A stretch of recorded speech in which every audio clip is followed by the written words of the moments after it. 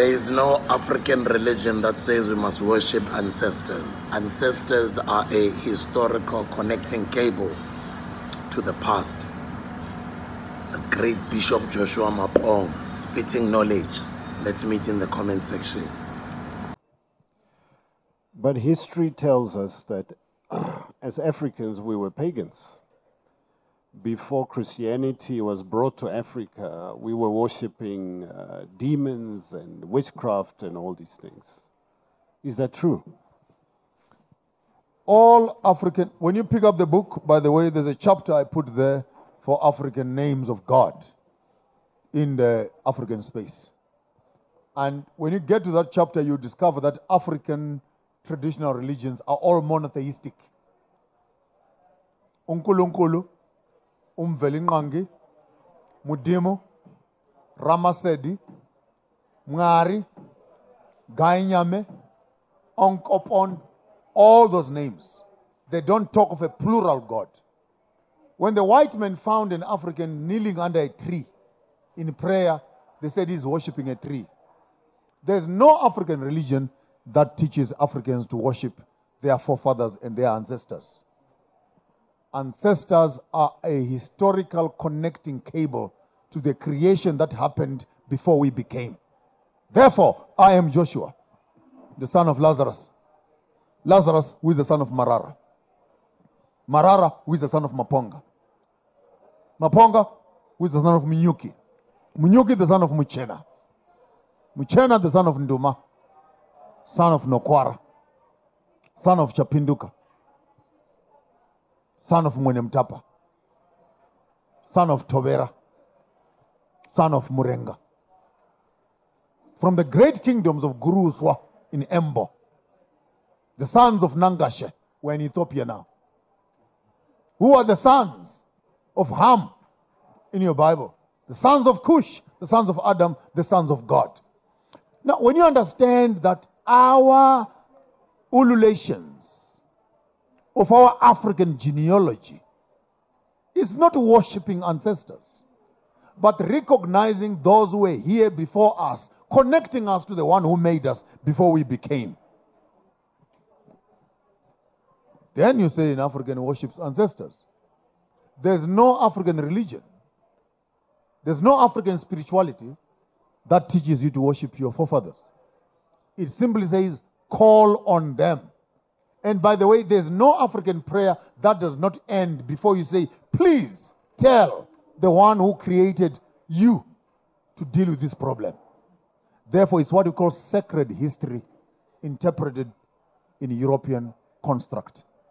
When an African calls his forefathers, just like a Jew says God of Isaac, God of Jacob, God of Abraham, and etc.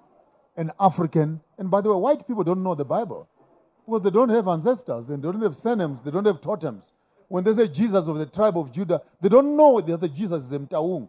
So we cannot help them. Because even the construct of the text itself challenges their culture, which they don't have. When your brother dies, please go and marry the wife. A white man does not know how to do that. But in African, it's culture. When boys are of a certain age, please go and circumcise them. A white man does not know how to do that. A black man knows how to do that. Now, how can you wait for a white man to tell you what is in the text when the culture and the religion of the text is not European? 80% of the Bible is polygamy. The white man does not know that. He comes down with the monogamous concept on the end. Then we start teaching cheating and etc. on the left and create media around that.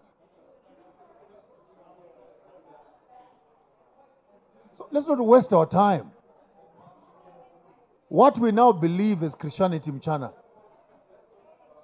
is European culture. Hey, umtanami, ngiyakaphume lapha endlini engafakanga ingubo emhlophe. My daughter will not leave this house until she's putting on a white dress.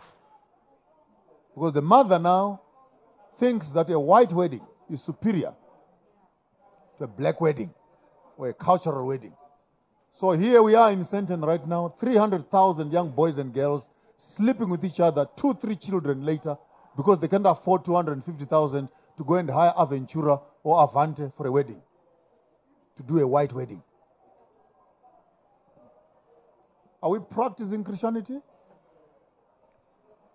Or this religion we have accepted, this Jesus we are talking about and this God we are talking about will not accept a black man until he becomes white first. Then God can deal with him. Because if you bring your traditional drum into the church, Jesus will run through the door. Because he does not understand this.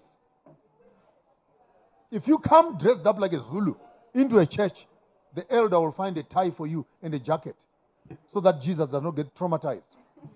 These are the realities we need to start talking about as Africans. That are we saying what we've accepted as Christianity is Christianity, or it is actually European culture?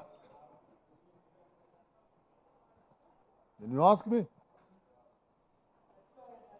And I'll tell you that 60 to 80% of Christian practices is European culture. A man who gives you herbs to drink is a witch. A man who aborts your wife and takes the fetus to make tablets and give you back to drink is a doctor. And your government says this is a witchcraft act. It's not witchcraft as a noun. It's witchcraft as a question. Witchcraft are you using?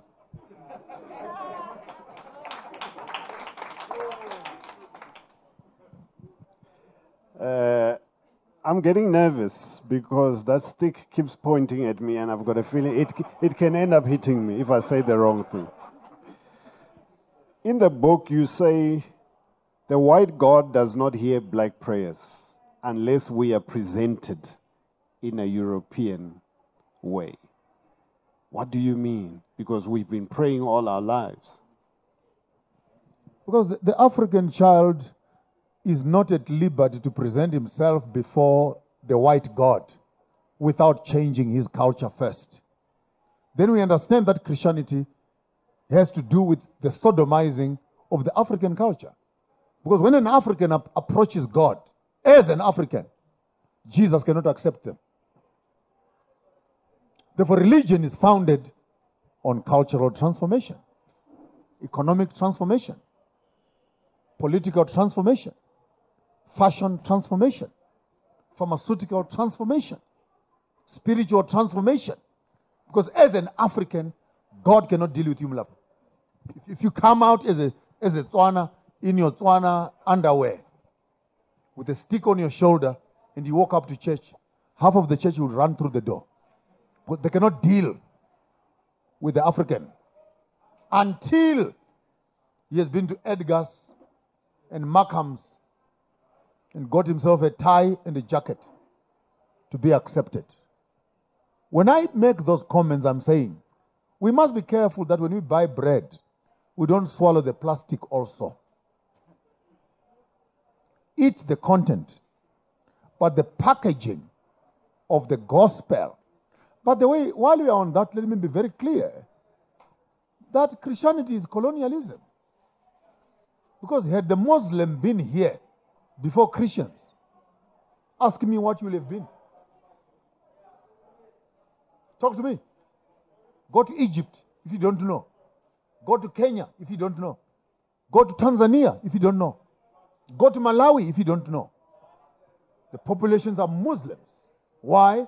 Because the colonialists who came had the same complexion of the religion they brought. So don't tell me I'm a Christian. Say I'm a colonized Christian. But that's what it is all about. Had Allah been here and Muhammad before Jesus was, you'll have been saying Allah Akbar and equally convinced that there is only one God but Allah. And I love Muslims, by the way.